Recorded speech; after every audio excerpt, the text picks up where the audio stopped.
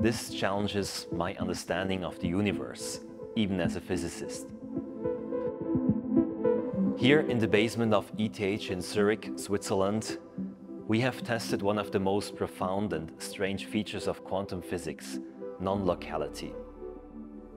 In daily life, our actions only directly influence our immediate surroundings. When I snap with my fingers here in Zurich, people in New York won't notice, at least not immediately. In the quantum world, however, particles can influence each other instantaneously, even at great distances. This is tested in a so-called loophole-free Bell test. To illustrate, meet my professor Andreas. Andreas and I will simultaneously toss a normal coin each. As expected, we get independent results. If we now take coins following the rules of quantum physics, however, they will always show correlated results. This is because quantum particles can be made to behave as twins through a phenomenon called entanglement.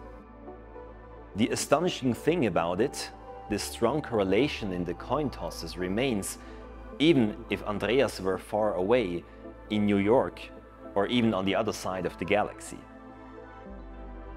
In our experiment, instead of two coins, we use two superconducting circuits, the building blocks of quantum computers. We operate them in two separate refrigerators at temperatures colder than outer space.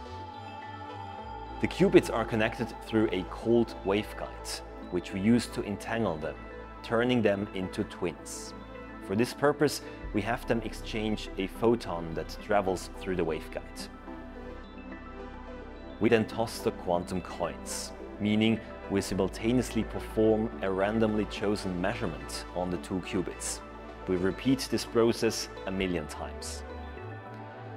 To ensure no classical interaction between the two quantum coins is possible, we place them 30 meters apart, and we record the results at either side quickly enough so that no signal from the other side could possibly influence the outcome.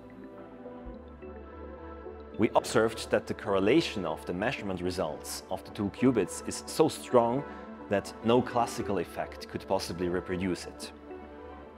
Our experiment shows for the first time with millimeter-sized superconducting electronic circuits, the building blocks of quantum computers, that nature is indeed non-local at its heart. This setup lies the foundation to extend the powers of quantum computers by creating non-local networks. For example, for quantum secured communication and distributed computing.